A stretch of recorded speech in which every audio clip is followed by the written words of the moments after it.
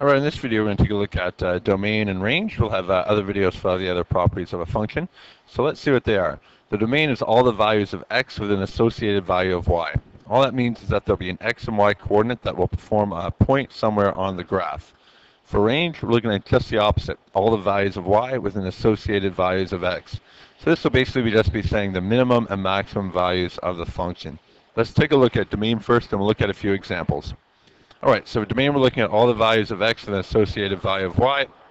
And take a look at an example here. Alright, so if we take a look over here, we're going to read from left to right, just as if we're reading a book. And we're going to look at what's the lefternmost point on the graph. That would represent the value of x that's the smallest. So that happens right here. And at this point, our x coordinate is 1. Alright, now what's our highest value of x? In other words, what's the point farthest to the right on the graph? Alright, it happens right there. There's where it would be on the x-axis. So 1, 2, 3, 4. So our lowest value of x is 1. Our highest value of x is 4. The last thing we need to do is just look at how we're going to write that down. We're going to use the DOM or DOM for domain. F is just referring to that this is called function f. We can see right there.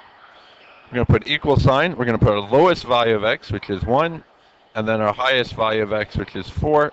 And square brackets around them. The reason we use square brackets is to show that this represents an interval and not coordinates. We use round brackets, it would indicate the 0.14, where in fact both the 1 and the 4 represent our values of x here for a interval as opposed to a point. Let's take a look at another example.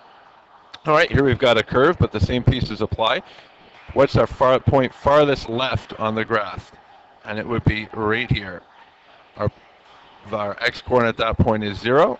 If we go to the right, again, point right there is our farthest to the right.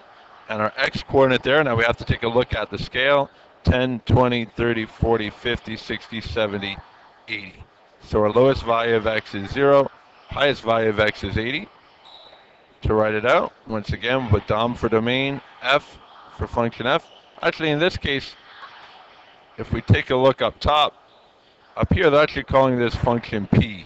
So I'm going to put DOM of p instead of f. No big difference though. Our lowest value is 0. Highest value is 80. And then square brackets around those to show that it's an interval and not a point. Let's look at another one. All right, now this one's a little bit different. We'll notice here it actually continues off the graph. That means that it keeps going on and on in this direction. Same idea over here. It's going to continue on and on in that direction as well. So what's our lowest value of x? Well, if we look at this here where it goes off the graph, that would be at about negative 1.2. But because it goes off, that means this line is going to continue to the left and up. So in this case, it doesn't matter how low my value of x is.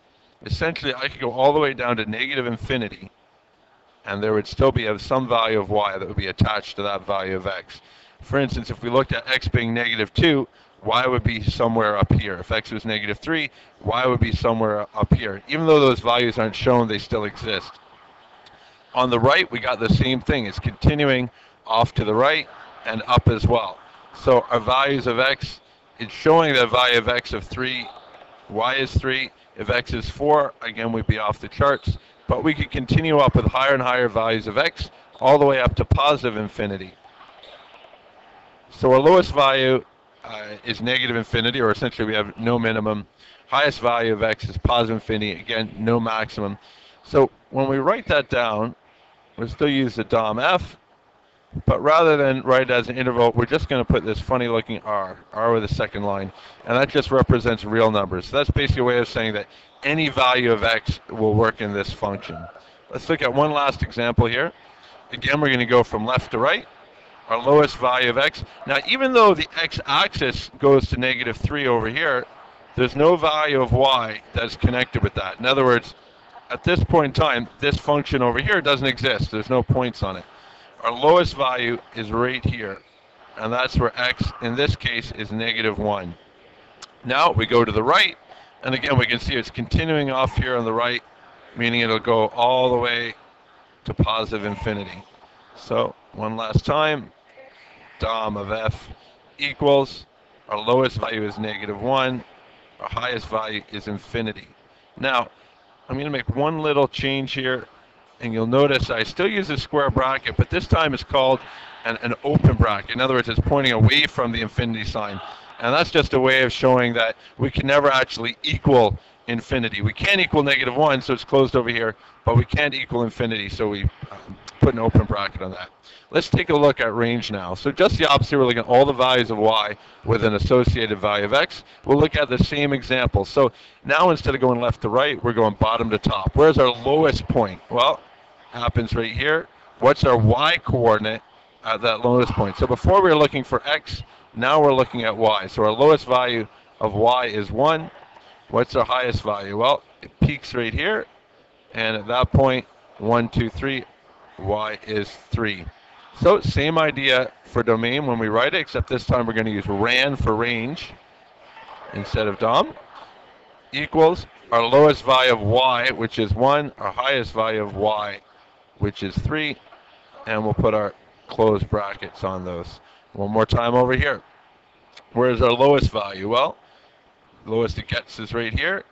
Now we look at our scale, it says each block is worth 2,000. So we're down 2 blocks, that's actually -4,000 as our minimum. And our maximum occurs right here at the end.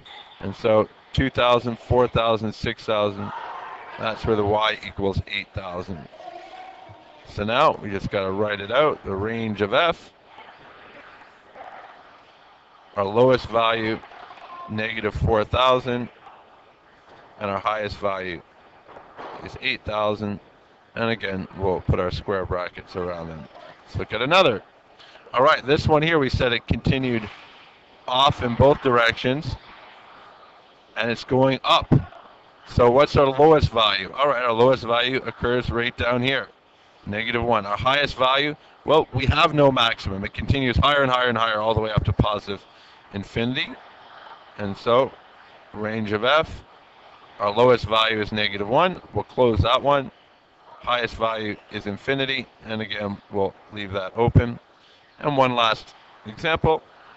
Again, if we go lowest to highest, here we know that this continues off, so it's going to keep going down, down, down, down, down, down. So it's going to get smaller and smaller and smaller. So our lowest value then will be -infinity. And we'll put an open bracket on that because it can never actually equal -infinity. And our highest value is right there, 1, 2, 3. And there we go. Look for other videos and all the other properties of a function. Bye-bye.